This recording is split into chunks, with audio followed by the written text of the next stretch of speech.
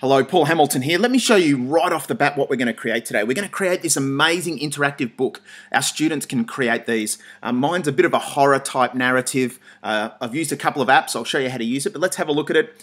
It's very interactive. We've got some text, we've got some embedded muted video because I didn't want to take away from the text, and we've got some hyperlinks for some collaborative work with our students. Really, really cool. Let me read this part. As the Hamilton family slept, a stranger was lurking. He was careful, meticulous. He had been planning this for the past 2 years. What will happen next? And you can see there I've got some embedded video. So if I press that, you can see there it's got me, it's got a filter applied, very comic-y, takes the focus off the reality of it. I haven't used any sound because I really wanted to create a setting the scene visual video as part of my narrative, but I didn't want to take away from the text.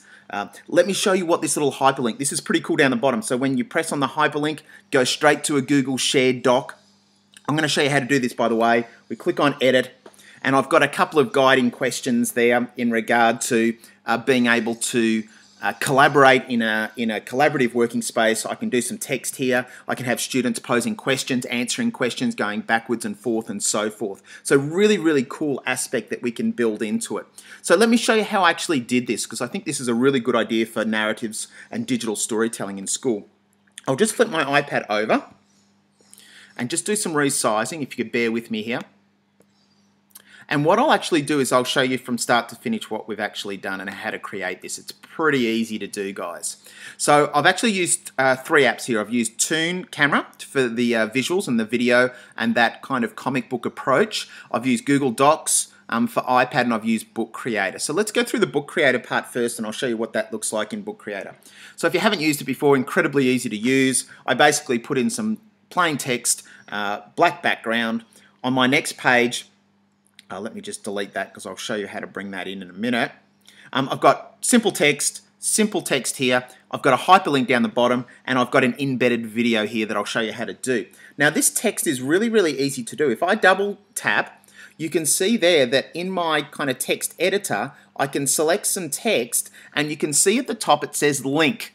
That's where I can actually put in a link to my Google shared doc that I'll show you how to create in a minute to get our kids a little bit more collaborative in the work that they do. So I'll just press done there. What else do I need to show you?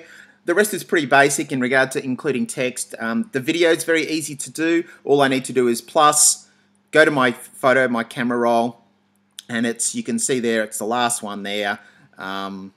You can see there that it's actually playing. You can see my character there. You can see the great effect that I've used. Press use. It brings it straight in, and I can bring it into my book to give it a little bit more visual. Let me show you the Google Doc part just to show you how easy that is to create. So I'm going to go into Google Docs for iPad. I'm going to press plus down the bottom. I'm going to give this a name. I'll just call it new one and press create. As you can see, they're really easy. So what will happen next? Put in some guiding questions, or sorry, allow your students to put in some guiding questions as well so they can collaborate. Press on the ticky box. You can see I'm ready to go. Now at the top right hand corner you can see the little person with the plus. And what I'm going to do there, it says link sharing is off. I'm actually going to press that, and I'm going to press on people with the link can edit. That's really, really important to do. Press off there, press the little person with the plus as well, and then all I have to do is copy link to clipboard. So you can see there it's been copied. That's all I really need to do to create a shared link on Google Docs. And then if I go back to Book Creator, all I need to do is get into my text, highlight the word or phrase or sentence that I need to link, press link. You can see there it comes up there. I just paste it in, press on title if I need to, press done, and you can see that turns blue, showing that that hyperlink is now active. Really, really simple to do and really, really effective in regard to making your ebook a little bit more interactive for the people that are reading it. And the final thing I want to show you is how do we create this awesome little video here. It's got a fantastic little effect, like a noir, Sin City type effect to it, really a comic book style. How do we actually produce that? Well, I've used an app that I just came across called Toon Camera. And you can see there, Toon Camera, I open it, It opens up the camera straight away. It's got the little camera icon on the right there. I press that, it starts recording, and then I can save it straight to my camera roll. So it's really, really easy to use, and then I can embed that into my actual book creator. Now, once again, there's a reason why we're actually doing this, and I think that's important. It's not just because I want to app smash and use a whole lot of apps in my activity. The purpose of this is to go beyond the text. I really wanted to include that video there because I wanted students to visualize what the text is actually trying to portray in the scene setting, in the orientation. I haven't done it just for the sake of it. I've done it so it helps the actual writer visualize and build on the text that they're actually using. So after watching that video and scripting it, our students might actually jump into the text and actually include a few more adjectives or describing words because they've actually visualized it and they've played it out.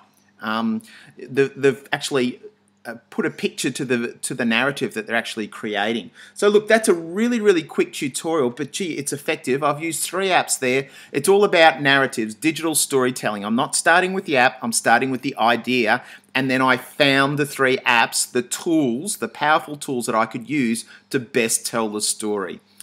The Google Docs element of it and the hyperlink there, I think is a really good way of interacting and getting kids to think about the text and including some guiding questions in your narrative creation. So that's Paul Hamilton here, signing off. You know where you can find me on Twitter, on YouTube. All the details are there if you need to find me. I hope you got something out of this tutorial.